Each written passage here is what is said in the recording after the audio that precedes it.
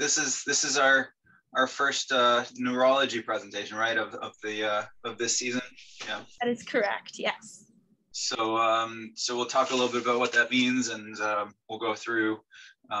We wanted to do some, to run through some clinical scenarios a little bit, sort of a little peek into the way we think and the way we examine patients and that sort of thing. So, and I see Dr. Langer is also. What's up, Asaf? Thanks for joining us. Just wanted to say hi. David? There's a medical student here that's thinking about going into neurology, so I was just showing him your talk. Awesome, great. Really good to see you. Thank you for participating. Great thanks for involving us, of course. So, last year I gave a talk about what is neuroimmunology, and sort of went through a few of the diagnoses that we look at. I'd like to do a little bit, something a little bit different this year, of course, because you have all of that stuff online. You can always access it if you want. But just as a review, I mean, what we do as what somebody does as a neuroimmunologist is really specialize in disorders that in immune disorders that affect the nervous system. So it's that connection between the immune system and the nervous system that we're learning more and more about every day, really.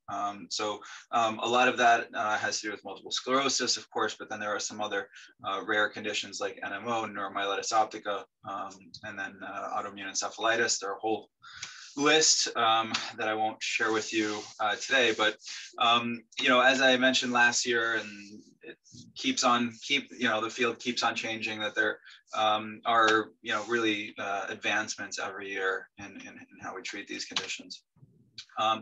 And just a little bit, because I know a lot of you are in the either thinking about medical school or in medical school, you're early on in your careers. And so I'm sure you have a question of how does one actually get into this business. And so basically neuroimmunology, it's 4 years of medical school, just like everybody else, and then 4 years of residency. So that's the neurology residency. That's a 1 year internal medicine internship, and then so you don't do the full 3 years of internal medicine, just do 1 year, what's called a preliminary year, and then 3 years of neurology. And then after that, most neurologists these days subspecialize in something, and that fellowship tends to be a little bit shorter than your sort of average internal medicine fellowships.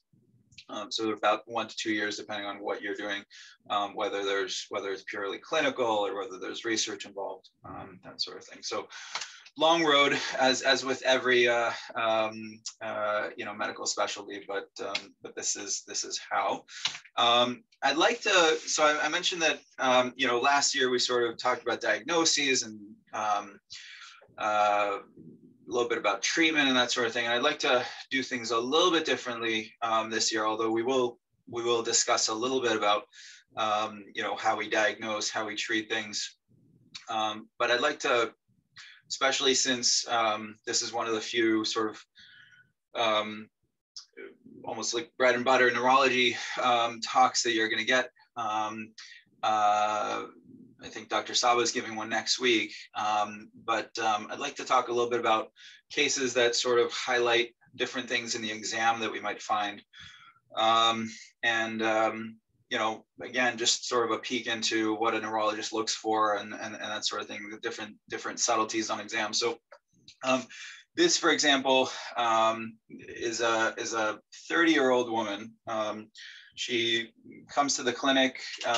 She has no past medical history. She's previously healthy. She's high functioning, and she presents with right eye pain, blurred vision, and trouble seeing color over a few days. And she initially sees an ophthalmologist who does a full exam, finds nothing wrong with the eyes themselves, but sure enough, she has 20/100 vision in the right eye, 20/20 in the left. So this is a fairly common scenario, I would say. But something that we see a lot, but you know, I always ask, sort of, what do we do next? What should we do next with this patient? I just skipped over to the next slide. So the answer to those people who are not in medical school yet is do an exam, is do a physical exam. So let's see. Hopefully this video works for us. So it's a short one, so I'm going to replay it a couple of times.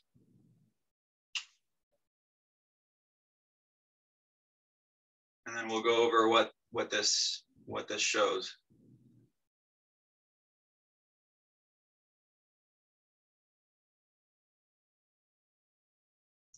And one more.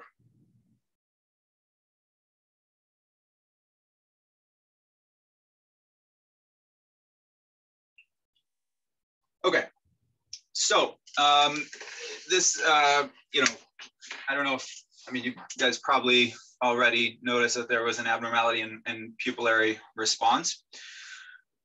So the normal response of the pupils to light. Normal when you have sort of, hopefully you can see my cursor, can you?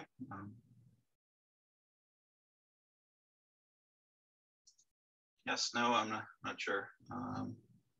Let me see if I can put a pointer. Yep, there we go. So what you can see here is that sort of normally, I mean, in sort of ambient light, okay, pupils are sort of mid-size.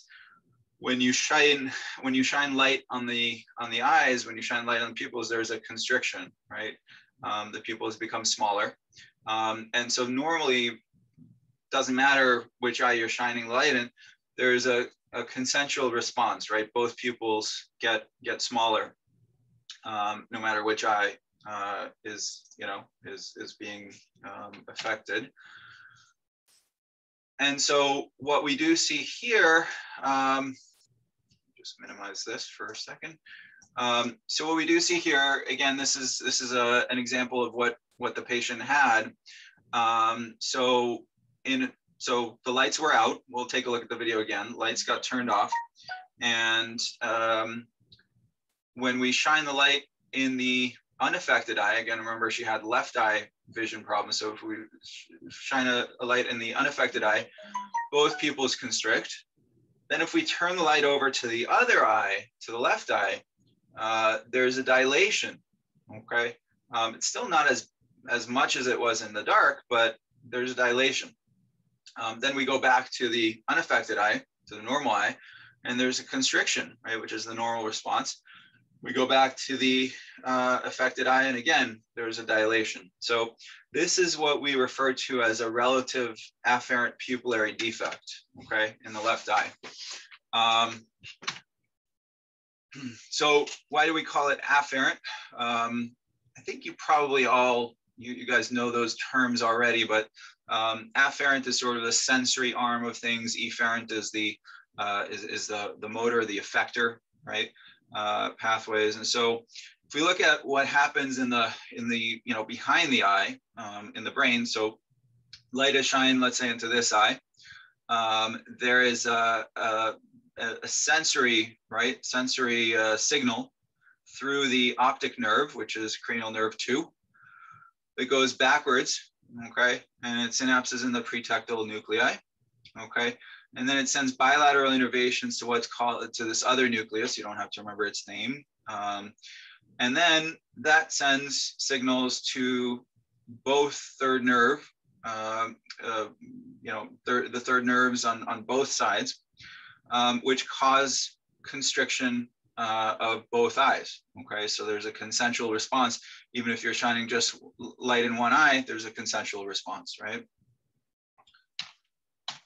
So what do we see on imaging of this patient? So this patient came to us, she clearly had what's called an afferent pupillary defect in the left eye. And what we do see here is, and I think you can probably all see that, is that this one looks pretty normal, but there's enhancement here. This is a contrast T1 MRI.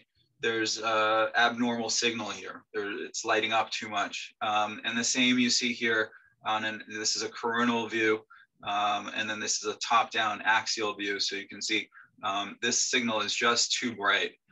This is the optic nerve. So these are the globes, and then behind the eye is the optic nerve. That's the cranial nerve that sends, it's number 2, it's the second cranial nerve, and it sends signals backwards from the eye, afferent signals, right? Sensory signals. And so that's what was injured in this patient. This patient actually had inflammation of the optic nerve.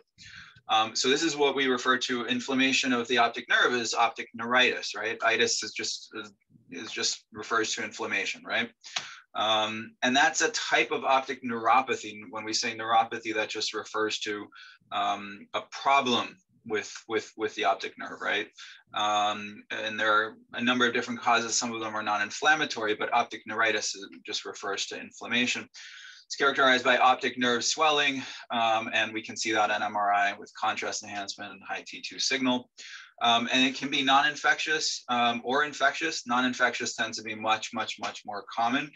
And when somebody does have optic neuritis, about 50% of the time it's associated with MS, and about 50% of the time it happens on its own, or rarely in other conditions. And so the flip side of that is that if somebody has MS, about 20% of the time their first symptom would be optic neuritis. So it's pretty common in people with MS. With MS, it's usually unilateral, so one eye will be affected. There are some other rare inflammatory conditions. NMO is one of them. There can be a MOG-related disease, which is sort of out of the scope of the talk, but it can be bilateral in certain instances. So we talked briefly last year about what MS is, but I just wanted to go over it again. So MS, really, multiple sclerosis, literally refers to multiple scars. We just like to use our old languages. It's autoimmune, it's demyelinating, and it affects the central nervous system, right? So autoimmune just means that the immune system is attacking oneself. Lots of different autoimmune conditions out there. Demyelinating means that the immune system is actually targeting primarily myelin, and it can injure other structures, axons, you name it, but it can cause nerve injury, but it's primarily targeting myelin, which is the coating surrounding nerve cells. And it affects the central nervous system. So it really doesn't affect the periphery outside of the central nervous system, just the brain and the spinal cord, really. Prevalence of MS is pretty high. So we know that more than 2.5 million people are affected worldwide. And it's probably more than that, because close to 1 million people are affected in the US. So we're probably underestimating. Women tend to outnumber men with a lot of autoimmune conditions. That's the case. And this tends to be a condition of the young. So average disease onset is about 30 years plus or minus. So it's mostly between 15 to 45, although people can have MS at any age, can be diagnosed with MS at any age. And it's actually one of the most common cause of disability in young adults. It's a chronic disease, so it starts at an early age and it spans decades. A lot of the neurological conditions that we think about don't really affect people or don't cause neurological disability at a younger age. And it certainly affects quality of life. A substantial minority with severe disability, and a lot of times it leads to unemployment or decreased employment, reduced hours, you name it. And it's estimated that altogether, an annual cost for somebody with MS is about $70,000, and overall in the U.S. it's about $28 billion per year. The immunopathogenesis of MS is poorly understood. So we know that there are immune cells that cross the blood-brain barrier. We don't really know exactly sort of what stimulates this.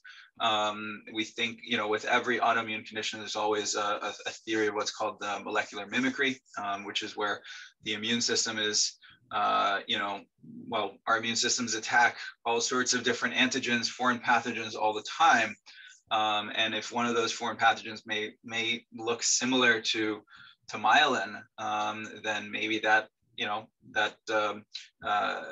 mimicry of myelin is what causes the immune system then go go after go after the central nervous system, but it's probably more complicated than that. What we do know is that there's a mix of different types of T and B cells that travel and migrate into the central nervous system and can cause demyelination, and that can lead to actual nerve cell loss as well. And these are the hallmarks of MS. Again, multiple sclerosis, multiple scars. We talk about plaques or lesions, basically areas where there was an overt inflammation that can cause these scars to occur. And so you see that here. We thought back in the day that it really only affected the white matter of the brain. You can see here in the corpus callosum, the connection between the two hemispheres that's heavily myelinated. But we know that it can affect the cortex as well. So we do see that here, and we do see that on special MRI imaging as well. So in our patient, so we're gonna stop talking about our patient in a second, but she had optic neuritis. So if she were to get a brain MRI and we were to see lesions of the brain itself, that really suggests a very, very high likelihood of a second attack. Basically is almost diagnostic of MS. And we do start to, we do try to treat these patients early. Conversely, the absence of any lesions in the brain and spinal cord really means that maybe she'll be one of those people with, 50% of the time, optic neuritis doesn't really amount to very much. Sometimes it's a monophasic, what we refer to as a monophasic illness, just happens once. We don't really know why. Maybe a post-viral response as well, but we really don't know when that happens. We sometimes don't know why it happens. Okay, so let's go over to another case, another illustrative case. So this is also a 30-year-old woman, also with no past medical history. And she presented with horizontal double vision for several days. So that just means that she was seeing two things sort of next to each other, overlapping next to each other. She says that it's worse when looking into either direction, either horizontal direction. And when she closes one eye, double vision goes away. Her vision is okay. So if she's looking with one eye or the other, that's okay. But just both eyes together, she has double vision. So what I put it here again, what should we do next? Well, we'll examine her. So this is, let me see if this will run.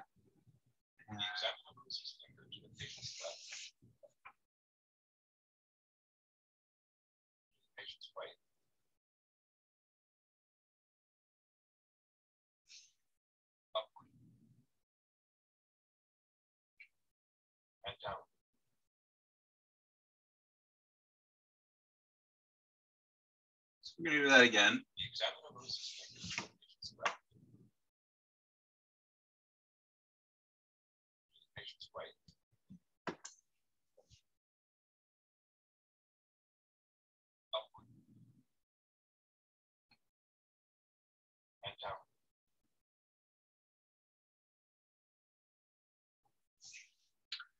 Okay, so you already can see what this is. Let me see if I can, oh, there we go. Okay, so you probably already saw that there, it sort of gave away the name in there, but this is what we're seeing, and we sort of, in this particular person, we saw it on both sides when she moved her eyes to either direction. But what we saw here, so at baseline, her eyes didn't really, were more or less, coordinated, more or less. I mean, it was kind of, maybe she had a little bit of trouble at what we call primary gaze, which is just when the eyes are looking straight ahead. And in this particular, example, the looking to the right was okay. Again, in our patient, it was both sides. But what you saw here when she was looking, actually in our patient, to either direction, is that the eye that was moving out was doing okay. Okay. And the eye that was trying to move in was not really moving in very well. And you saw that both sides. So ignore this sort of middle one. And this eye was sort of beating what we call nystagmus. It was sort of beating in a funny way like this. I don't know if you can see my cursor move, but basically when she was trying to look in one direction, one eye was going okay, and then the other one wasn't really following. So what happens here? I mean, what is the reason for this? And so when we talk about eye movements and how we initiate eye movements, so first of all, this movement of voluntary eye movements, right, comes from the frontal eye field, so that's in the cortex, and that sends signals over to the contralateral pons. So that's the PPRF in the pons, and that sort of then sends signals to the sixth, the nucleus of the sixth nerve, which controls. So everybody in medical school knows that the sixth nerve controls the lateral rectus, which moves the eye out. Okay, but in order to move the eye, in order to move, well, if you're moving one eye out, you want the eyes to stay coordinated. You want to move the other eye in with it. Okay, and so what happens is that this sort of, you can think of this as a complex, the PPRF and the sixth nucleus. And what happens is it actually, if you're moving this eye out, well, you want to send signals over to the other eye, to the third nerve. And the third nerve actually moves this eye in. Well, it moves, I mean, this third nerve would move this eye in also, but the third nerve, one of the functions is to move the eye in through the medial rectus. And so what happens is that this structure, this connection between right here, the pons, and then the third nucleus, the third nerve in the midbrain, is what's called the medial longitudinal fasciculus, or MLF. Okay, and that tends to be a very, very highly myelinated structure. Okay, and if that's injured, well, this eye can't move in very well. Okay, and this eye is going to try to do it. It's going to start beating. Okay, and so this is what's called an internuclear ophthalmoplegia.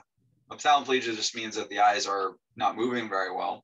Ophthalmo, eyes, plegia is weakness or paralysis. And internuclear just refers to, well, you've got a nucleus here, you've got a nucleus here. It's the internuclear, right? It's between the two nuclei. And so if we go back to look at this patient for a second. So you see her eye beating, but she's not moving the eyes inward very well. Okay. So we can stop that here. So so what she had was bilateral internuclear ophthalmoplegia. Again, as I mentioned, injury to the medial longitudinal fasciculus. It connects the abducens nucleus, which is 6 in the pons, to the oculomotor nucleus in the midbrain, which is 3. And so the result is incoordinated eye movements, double vision. And the reason why, well, one eye is closed, she feels better, because it's double vision because the two eyes aren't moving very well together. But if you're removing that, she can see very well from one eye, from each eye. So it really disappears when when one eye is closed. And it can be bilateral with midbrain, with sort of midline brainstem lesions. And so here you see an example. It's very, very, very tiny, and it can just be a very, very tiny spot midline. So this is a midbrain lesion right here in the middle. You can see it a little bit better on the sagittal view, but really, really right in the center. And so if you hit the right spot right here to cause bilateral injury, well, both eyes, when looking on either side, will be affected. So that gets so as you can see with these two illustrative cases, the MS is so this person also had MS. This is also can be one of the presenting findings in MS, just because that structure, again, is very highly myelinated. But it is a highly variable disease. So during an attack, during an episode of MS, well, there can be sudden vision loss in one eye. We talked about that with optic neuritis. There can be sudden weakness. So if somebody has spinal cord lesions or sudden numbness. And then we talked about double vision, right? So brainstem involvement. This is again an area where you can get an INO, an internuclear ophthalmoplegia. Trouble walking, dizziness can also occur with these sorts of things. And typically with an attack, things tend to get better. Corticosteroids typically tend to help. Outside of a relapse, though, there are a lot of other conditions outside of an attack that there are other symptoms that MS can also cause. And part of the treatment is not only to sort of treat the acute attacks, to prevent acute attacks as well from occurring, but also to try to treat the symptoms that go along with MS. So it's really there are a few different sort of avenues of treatment that we target. So let's do one last case, another illustrative case. So this is a 50-year-old woman who presents with gradually worsening left leg weakness over the past 3 years. And, you know, on physical exam, history taking, you name it, she says 10 years ago, she had an episode of blurry vision in one eye, lasted a week, it went away on its own. It was kind of mild, so she never really enlisted a physician for this, just sort of went away and never returned, so she didn't think much of it. But then she developed this sort of gradual change in function. And so we do an MRI and we see lesions that are typical for MS. And so this is an illustrative case because when we talk about MS, a lot of times we're talking about the relapsing remitting kind, which is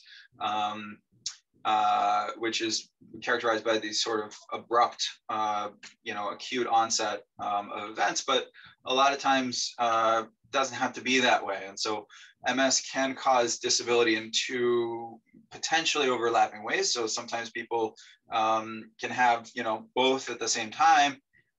So there can be sudden attacks, which is what we're talking about when we talk about optic neuritis, about internuclear ophthalmoplegia, new lesions that typically hit somewhere in the central nervous system to cause these new symptoms. Or it can cause a gradual deterioration in level of function, which we refer to as progression or progressive MS. And so this is sort of a schematic of what we mean by this. So relapsing remitting, these sort of acute bouts of acute attacks sometimes with remission back to normal, with improvement back to normal, that is, and sometimes with sort of a stepwise accrual of disability. So maybe somebody doesn't regain everything that they had before, and then maybe has another attack, can have more disability after that. So that's why we want to prevent relapses from occurring. Secondary progressive just means that they started out with relapses, with attacks, and then developed sort of this gradual worsening and disability. And sometimes there can be superimposed relapses on top of that. So it's not, again, they're potentially overlapping. Primary progressive just means that they sort of started out without episodes, without abrupt attacks, but sort of had a gradual change in level of function. So that gets us to the question of, well, what drives this sort of this gradual change? And we don't really know 100%. There are a lot of theories out there.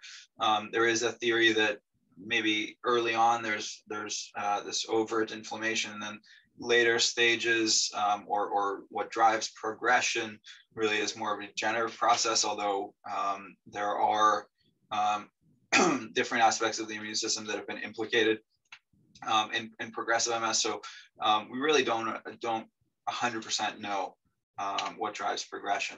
As far as the diagnosis of MS, what we look for are characteristic lesions.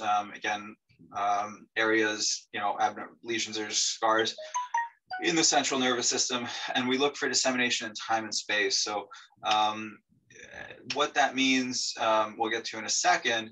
One of the things that is important before we sort of get to a diagnosis of MS is we want to think about other things that could mimic MS, and there's a whole list of that sort of thing, as you can see. But if you're, people are careful and you go through it, a lot of these things, well, yeah, they can mimic MS, but typically they're not. Typically there's sort of something that clues you in to say that this is not the case.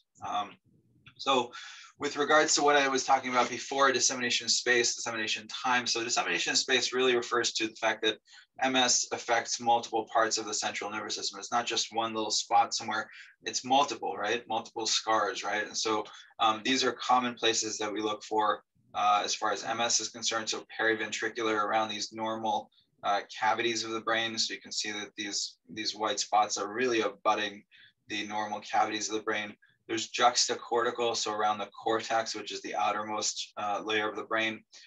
You can see a pretty clear-cut, what we refer to as a curvilinear juxtacortical lesion.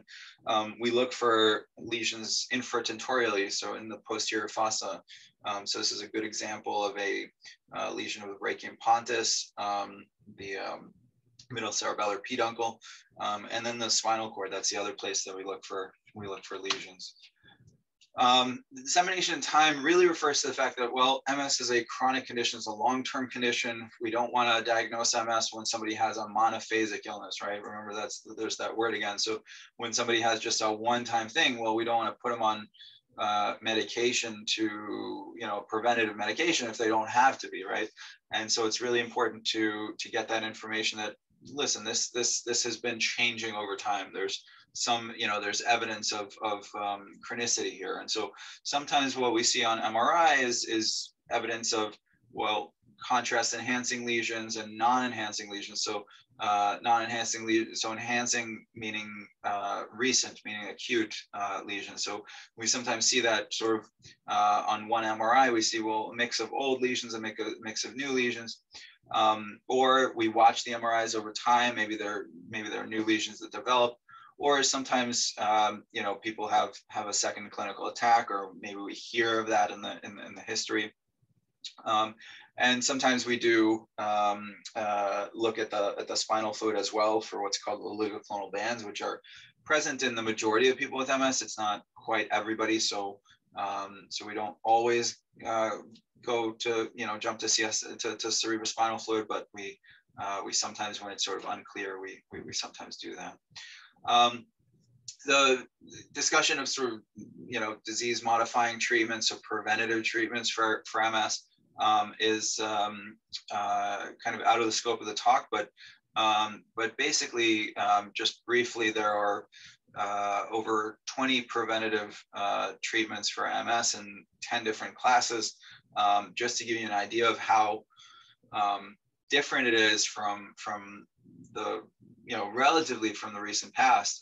The first treatment was only approved in 1993. So prior to that, there was really nothing. And prior to 2010, only injections and one infusion were available. And so it really has ballooned the last decade. And as far as treatment for progressive MS, there's really, that's been only the past several years.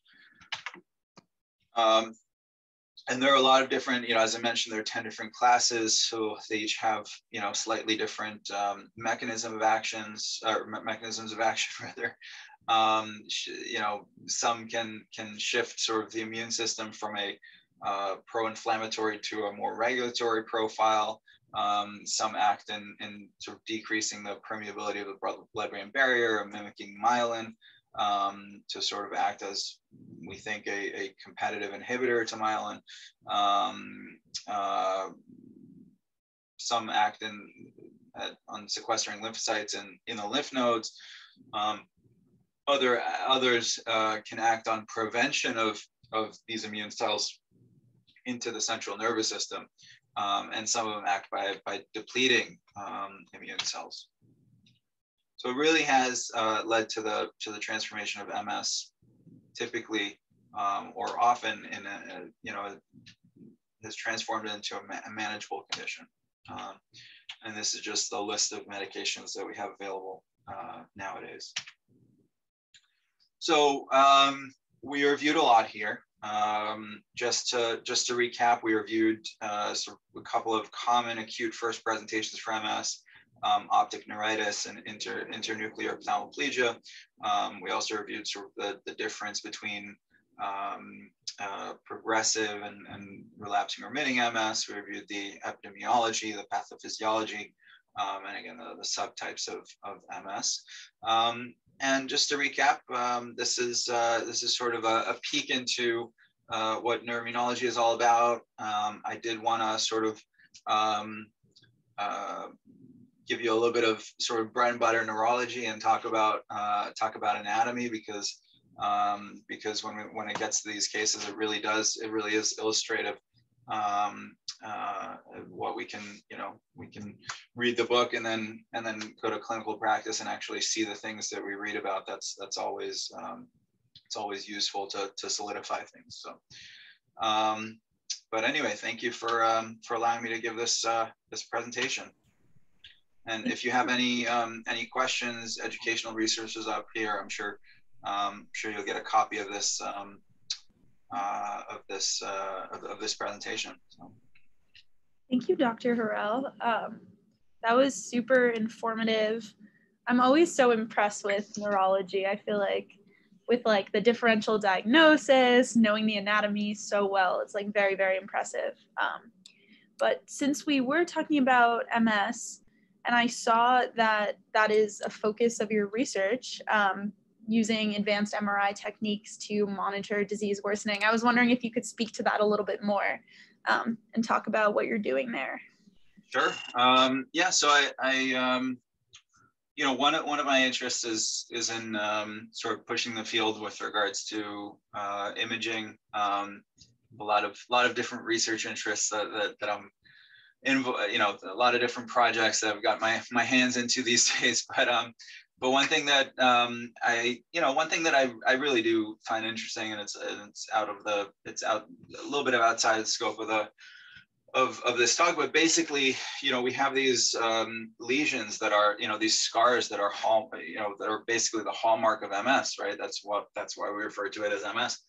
What we do know is that there's a lot of stuff that happens underneath the surface that we can't really, that we don't really detect with routine MRI techniques, that we don't detect with our clinical exams, and that can occur without sort of overt new symptoms from occurring. So it can be sort of silent. And then, the question in the field is, could this sort of almost this sort of subtle indolent injury, could that build up over time? And if it starts in somebody's when somebody's 20, well, can that affect somebody when they're 60, when they're 80, and can that take a toll? And is that what is sort of driving what we refer to as progression, right? Again, we don't really know what underlies progression. We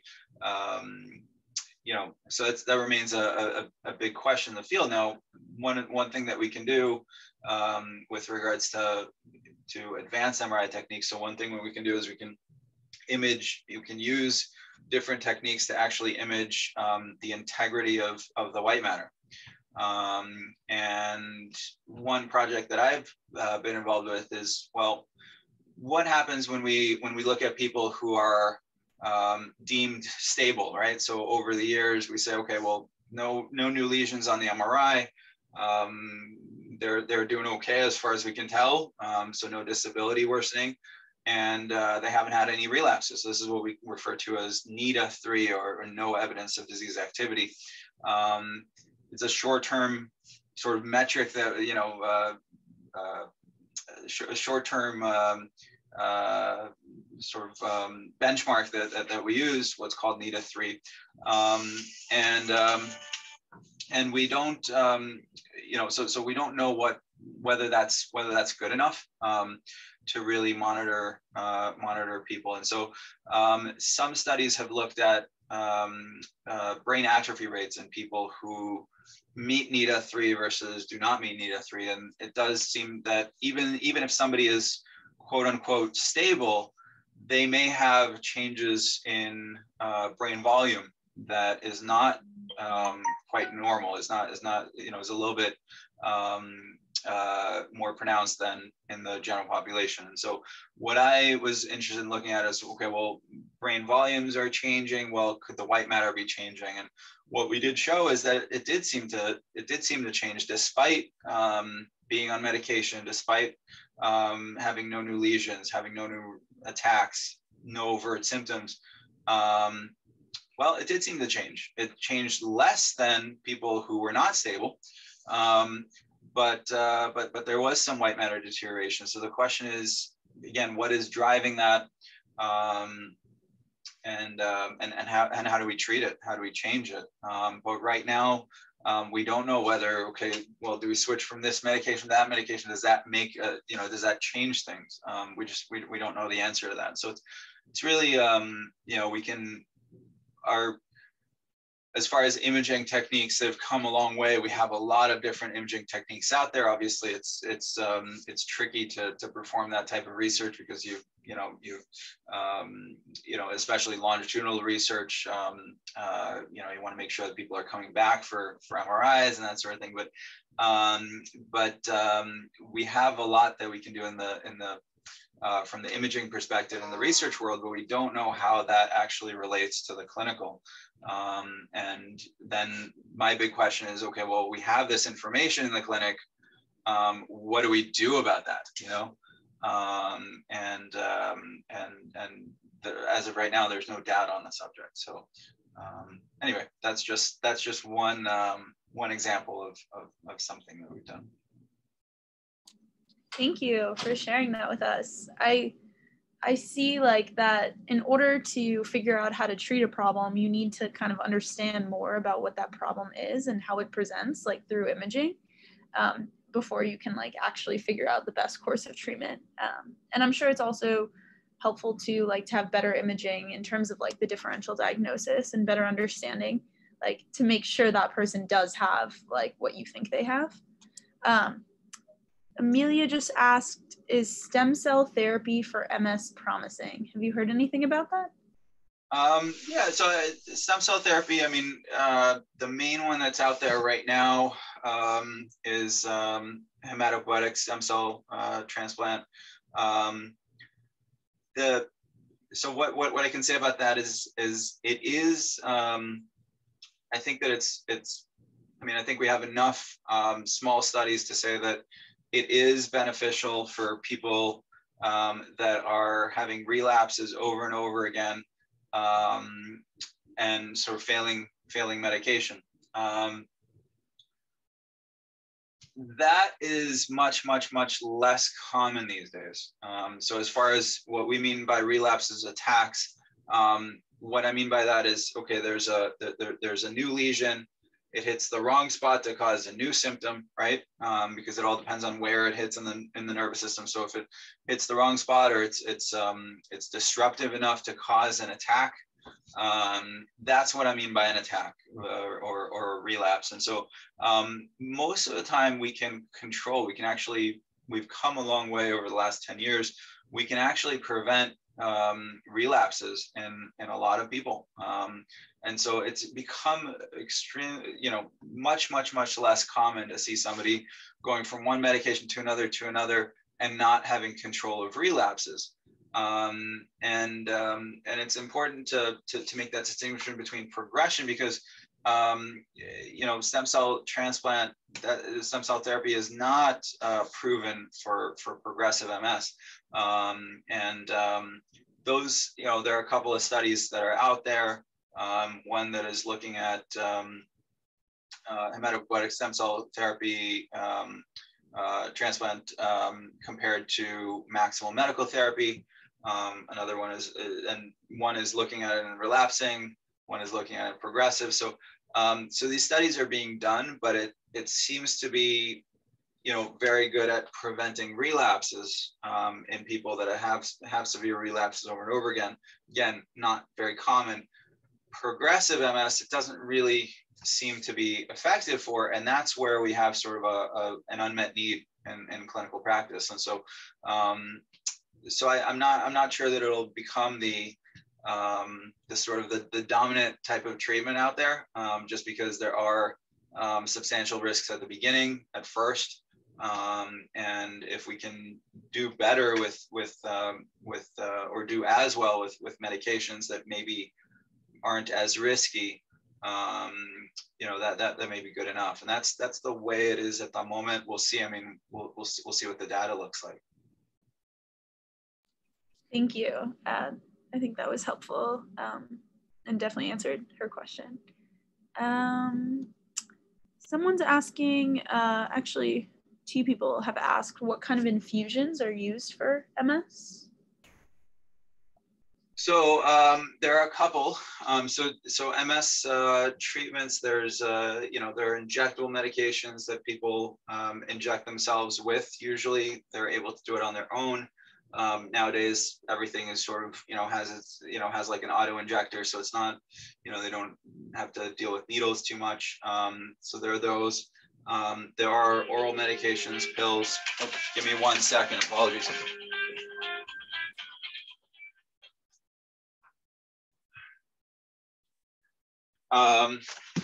So those are pills, and then as far as infusions, so the common ones out there, so there's the oldest one is called natalizumab.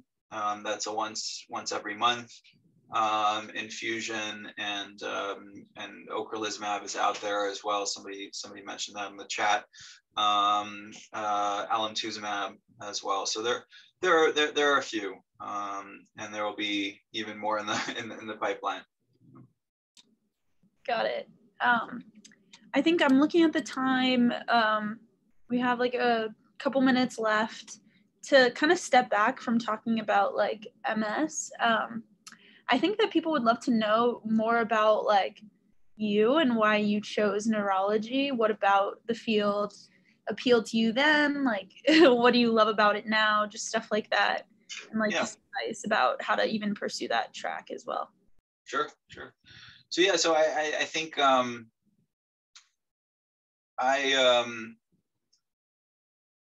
think I went, I think everybody goes into medicine and their own specialty for a mix of 2 reasons. One is in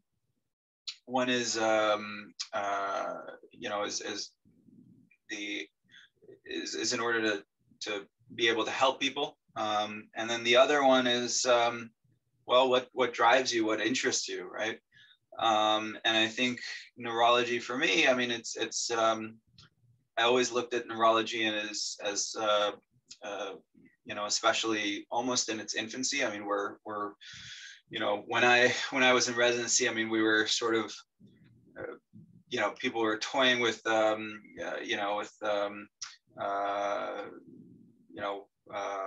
intravascular clot retrieval and whatnot for stroke. People are sort of the trials were out there, but not only it took until sort of the end of my residency until we finally got information that said, well, these interventions are really profoundly helpful, and so and so the field has is continuing to move, and it's relatively relatively in its infancy, and I think it will.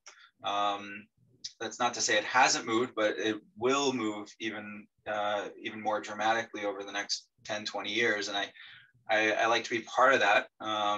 So I think that interested me, this sort of the potential for progress, both from a research point of view, but also I always like the idea of, okay, well, we can do something in the clinic to help people.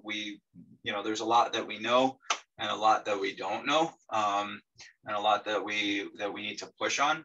And I like that interplay. So that's why I got into neurology. And I think, neuroimmunology, MS, that sort of thing. I mean, I think we can do a lot for these people. So we can really, and you see that day to day that, some people, if they were diagnosed with MS 20 or 30 years ago, it would have been life-changing. And now, not so much. you know, obviously, I mean, there's still a lot, you know, a lot of progress that's still needed. There's no question about that, but a lot of times we can really intervene and really make a big change. So I like that. So that's why I got into neuroimmunology. And so it's not only, you know, not only am I sort of, obviously I'm interested in immunology. I was thinking about infectious disease back in the day. And I'm interested in neurology, but there's also, of course, the aspect of trying to do better for our patients, both in the clinic and research. Yeah, I think the interdisciplinary approaches in medicine are some of like the coolest, like not just immunology, not just neurology, but bringing them together. Absolutely. And I think, I mean, talk about interdisciplinary care. I mean, you know, people with chronic neurological conditions, I mean, you know, they need other specialists as well, not just neurologists. And we, you know, we really spend a lot of time coordinating together. From a neurologist once that it is like neurology is part of this big team, like there's rehabilitation therapists, stuff like that too.